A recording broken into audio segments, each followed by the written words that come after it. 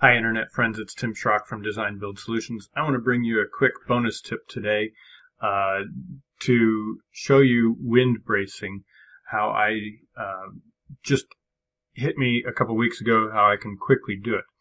I'm going to get started right away. What I set up is a saved plan view for wind bracing, and that gives me all of my dimension tools, text tools, CAD lines, layers, etc., annotations, or what they call default sets now. I used to do it that I would do a polyline and break it and make it go around and give it a solid fill, skip the windows, etc. Of course, it looked fine, but that was time consuming. Because the polyline doesn't, it covers up the window. Now I could, I suppose, let's give this go into the polyline specification into the drawing group and put it under,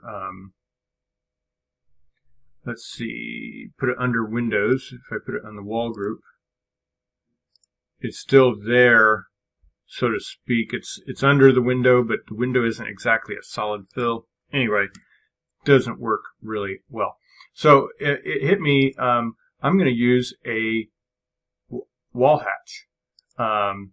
I've got this set up in my toolbar. Customize my toolbar with wall hatching here, but you can go into build wall hatch wall, and I'm just going to hatch these walls around here. And the beautiful thing is that it goes around the windows the way it's supposed to. Now with the walls hatched like that, I'm going to shift, and I'm still in the wall hatch mode. I'm going to shift select all of those wall hatches and open them, and change this to the CAD wind bracing layer, and switch this to a solid fill.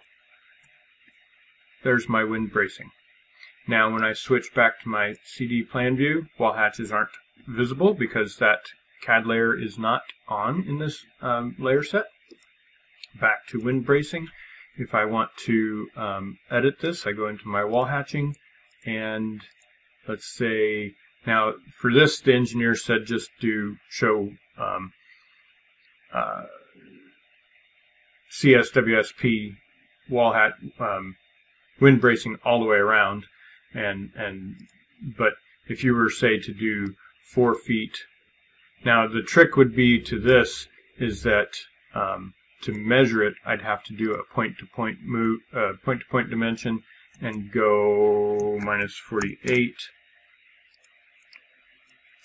and that would be my. I just take my wall hatching to the point instead of actually measuring this. The beautiful thing about the polylines was that you could measure right to the polyline, but you can do point-to-point measuring, and it's all set up. Otherwise, I'm going to delete this and move my wall hatching back down here, and that's a quick and easy way to do wind bracing. Hope that helps. Have a great weekend. Thanks so much for watching. Take care.